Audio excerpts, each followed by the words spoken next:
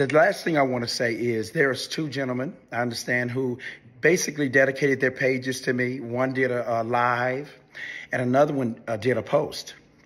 And the only thing I want to say to these two gentlemen is I want you guys to have the same energy and the same swag when you see me in person.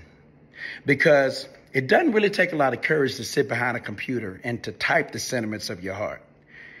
But if we were in person, I'm fully persuaded that those conversations would go totally opposite of the way that they went.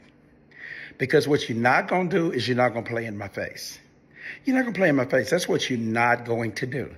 So come with that same swag and come with that same energy. And let's just see where it ends. Let's just see what happens.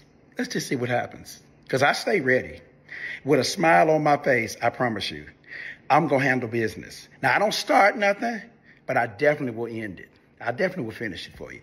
The last thing I want to say is one of the gentlemen referred to me as a lyric soprano. So lyric soprano is not the same as a countertenor. So a countertenor is the one who sings up the high and the falsetto and things like that. So that would be me. But a lyric soprano is a female. I have the anatomy that of a male. So yeah, I'm not the one with breast. So that would not be me, okay? So, you know, why I wanted to just give you that clarity because, I mean, I try to really stay away from anti-intelligence. You know, I try to really study before I go do a public post.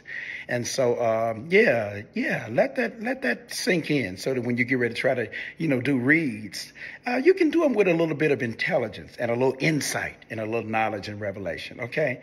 But that's it. I ain't going to be petty. I'm not going to downplay it. That's all I want to say to everybody. Thanks again. And thank you to the two gentlemen who dedicated your page to me today.